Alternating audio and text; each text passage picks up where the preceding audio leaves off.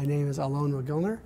I'm an associate professor of neurosurgery and director of the Center for Neuromodulation at NYU Langone Medical Center. Primary conditions that I treat really fall into two groups. One is the treatment of movement disorders such as Parkinson's disease, tremors, dystonia, and Tourette syndrome. And the other major group of patients we treat are the patients with severe chronic pain.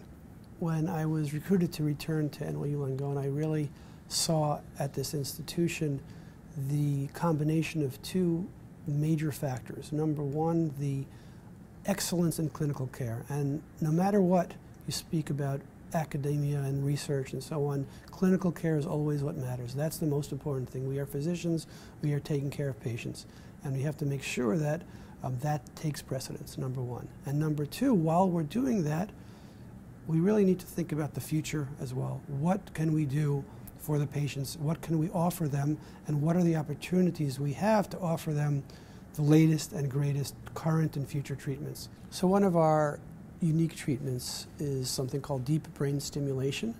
Deep brain stimulation, or DBS, involves the placement of electrodes, permanent electrodes, into the brains of patients who suffer from a number of different conditions. They are completely placed inside the body, and they're connected to pacemaker devices in their chest, which are very similar to a heart pacemaker, and it's a permanent implant, and it can really change the lives of patients with Parkinson's disease, other movement disorders, particularly Tourette syndrome. Now, while DBS is done at a number of medical centers throughout the country and in the area, we have a unique patient population in terms of we are the most experienced in the treatment of Tourette syndrome.